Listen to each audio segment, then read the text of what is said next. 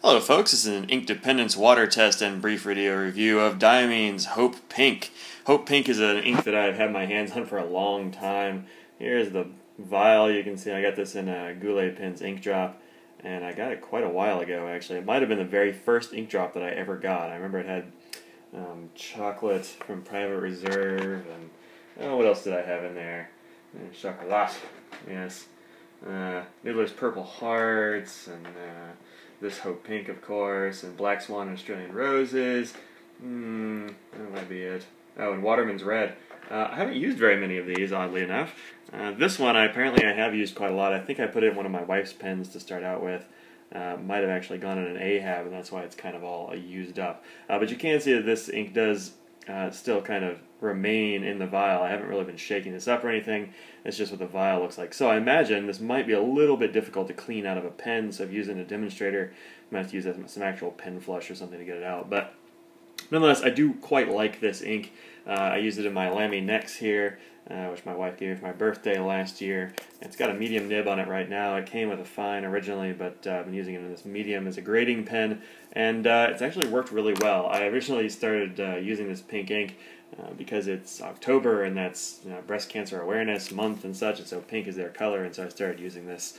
You'll notice that if you look pull this all the way out. This is a much more large format sort of review than I usually do. I usually use a Rhodia pad or use one of my Anderson Pens pads or something like that. But this one was done on some Staples paper that I got from my office. It's an Eco-Easy paper that's made with 80%, what the heck is this stuff called? Bagasse or something, which is apparently sugarcane waste. So that's fun. This paper is actually really good. I was writing on this with this wet flowing ink, and there's where I did this swatch, the sort of smear that I always do, and it barely showed through and nothing else did. So, good paper. The only problem with this paper, though, is that it does take forever to dry. I noticed very quick dry times when I was grading with this. Of course, that's on pretty low quality paper, generally notebook paper or whatever the cheapest stuff is. But on here, it took a good 20 seconds to dry, give or take. So if you're using this paper, be on the lookout for long dry times. Now, if you look at this, let's see if I can zoom in. No, I can't. You can only do that on the phone. If you look at the swatch right in here-ish, you can see that there's definitely some gold sheen in there. I didn't really notice this until I did a big swatch. If you have a much wetter pen than my Lamy Medium here, you'll probably be seeing some of this sheen, and that looks really nice.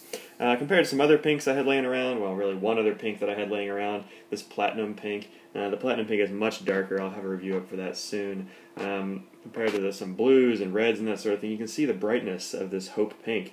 So check out Hope Pink. It's a really nice color. It behaves very well on all the things I tried it on.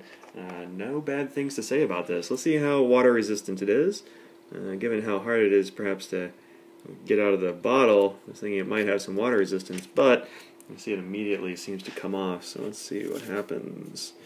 Yeah, this smears right off. You can see a whole lot of it here on my tissue. They used to blot it away. This one is not water resistant even a little bit. You can see how the paper held up to water. Never tried it with this cane paper before. Pretty well.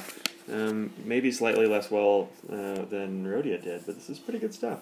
Alright, so this pink will come right up. I was kind of expecting that. I'd hoped it might have some water resistance, given how hard it might be to clean out. I haven't tried to clean it out of my pen yet, but let's see what's the inside of this pen right quick. Let's see the converter. I've got it screwed all the way up to the top. One sec. Yeah. So it might not be that hard. It might not actually be staining. It just needs to be sort of squeegeed off the walls, because you can see there it doesn't stain the converter at all. It's kind of sitting there against the piston. Alright, so that's cool. Don't worry about it staining your pens. I was incorrect. So, good. Good news for people with demonstrators. Alright, there you are. So this has been a review of Diamine's Hope Pink. Definitely check out this pink ink if you're looking for something to write a fun letter with, or to write notes with, or to grade with, in case you don't want to use a straight red. This one doesn't bleed through, so it's good for us graders. Alright, take care.